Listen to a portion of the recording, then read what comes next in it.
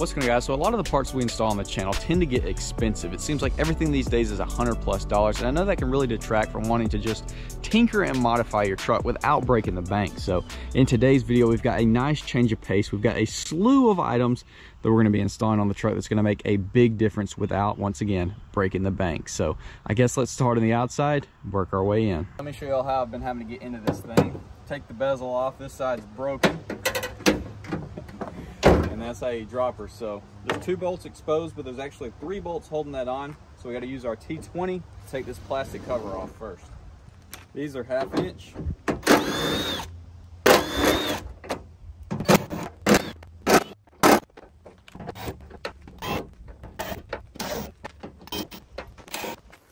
ahead and take this guy off.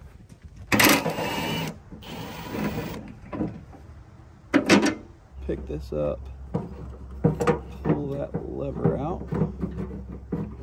Trying to slide this out without scratching our truck up like that. Just go ahead and slide this guy in here. Get that in there.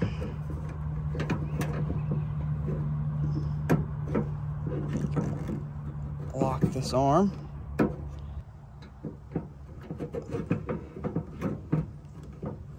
Lock that arm. Put our bolts in from the back. Oh gosh, tailgate's unlocked. That was almost bad.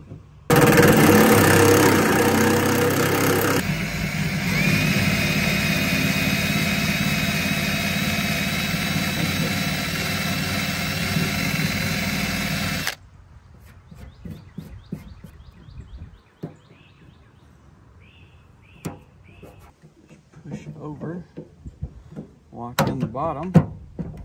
Boom, just like that. We got a working handle, boys. And yes, like I said, it is prep for paint. So this is just a black plastic. It's gloss black, it's smooth. So you can sand this just a little bit or buff it or whatever and then paint it, which we're definitely gonna paint the handles on the truck eventually. Nice and clean. So I'm gonna go ahead and throw the backside stuff on there. We'll move on to the next thing. All right, so we got to get rid of this fishing pole antenna. And honestly, I did not do a very budget-friendly one on this because I actually bought this for the F1 a while back when Legends had the purple, I think it was a Chevy.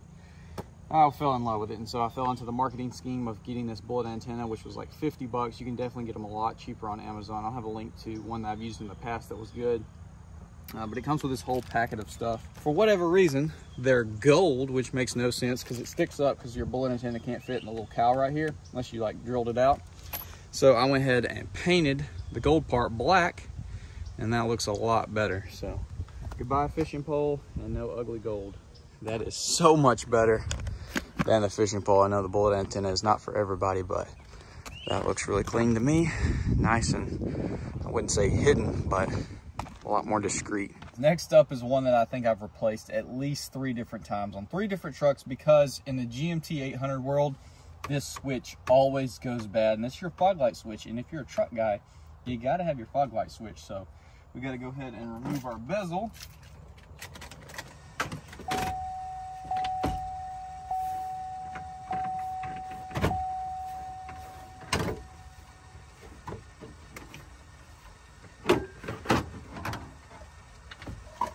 Guy right in there, I see.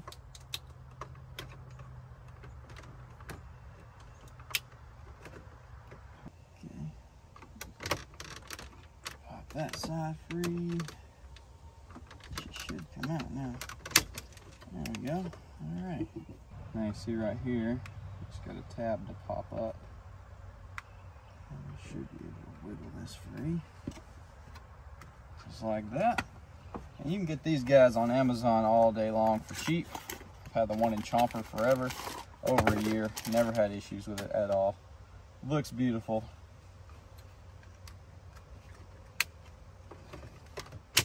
Boom. Let's go look at these ugly halogens. Oh yeah, there they are, boy. We gotta get some LEDs in there because these front ends look insane with the LED fog lights running. Gosh, dog, that's a huge difference. That's amazing. All right, next up for the interior is gonna be putting a new brake cushion on our brake pedal, because as you can see, ours is worn slap off. Got this one from Dorman. Oh my gosh, what's happening? I'll have a link to it in the description as well. Should just slip right on and make this feel a million times better, because right now it feels terrible, slippery when it's wet obviously, and just doesn't make braking feel too confident.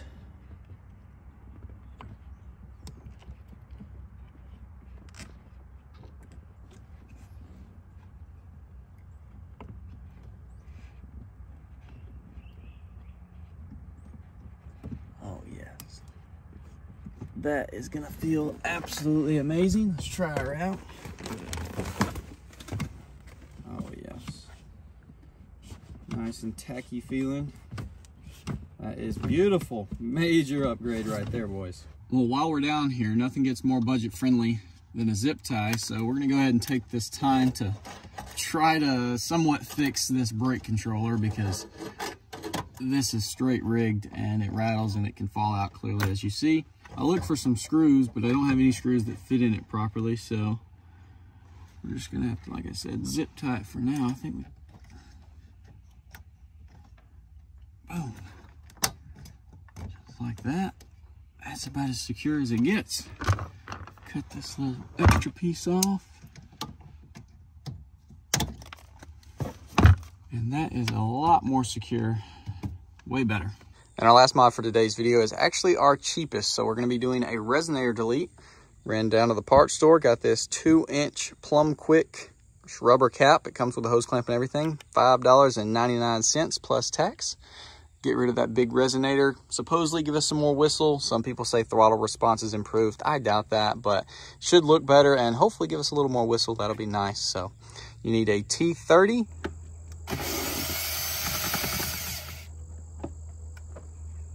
Go ahead and just get it with a flathead, because mine won't fit in there. And now we should just lift this whole assembly off of there.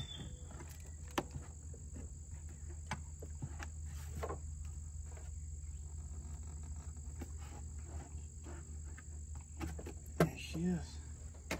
Loosen our clamp up.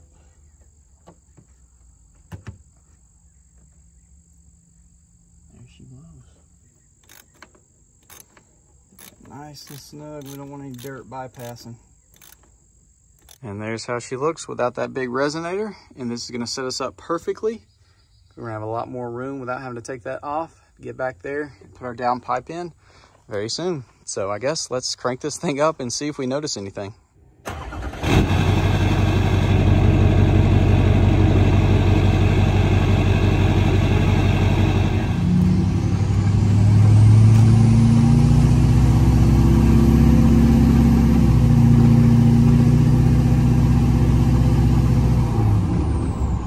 Now, believe it or not, I think there might actually be a little bit of improvement on the turbo noise. Turbo noise.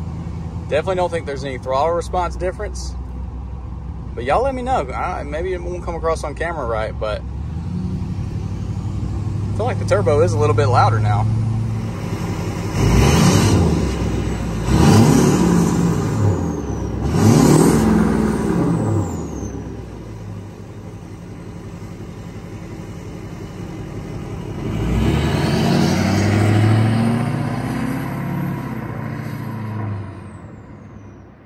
Alright guys, well that's going to be a wrap for this video, but I have to say I am very pleased with the results. Definitely love the resonator delete. I do think that actually did improve the turbo noise. I love my brake pedal, feels absolutely amazing. Stoked that that thing's not rattling all over the place again. Can't forget the fog light switch, because, oh man, when we get them LEDs in there, it's going to be insane. What else do we do? Oh, the door handle. Tailgate handle. Yes. Looks so good. Can't wait to paint them babies red. Oh my gosh. And I got my other sticker on finally. Lauren made it for me. Always thankful for her making me those. They look so freaking good. I love them.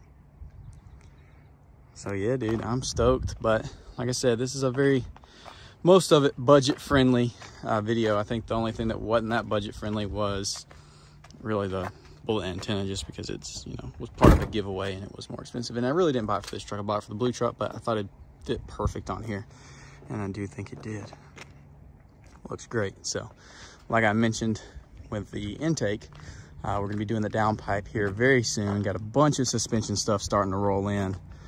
I think the next video is gonna be the LBZ next to Chomper, a little 1500 versus 2500 comparison video. I think that'd be pretty cool. Also got to get the windshield fixed. Got to do a bunch of stuff. I think I'm actually going to take the headliner out while the windshield's out. That way I can go ahead and upholster it and then try to figure out how to get it back in with the windshield fixed. But either way, hopefully y'all did enjoy. Comment down below. Let me know some other like budget friendly mods that you enjoyed doing. And with that being said, I'll see y'all in the next one.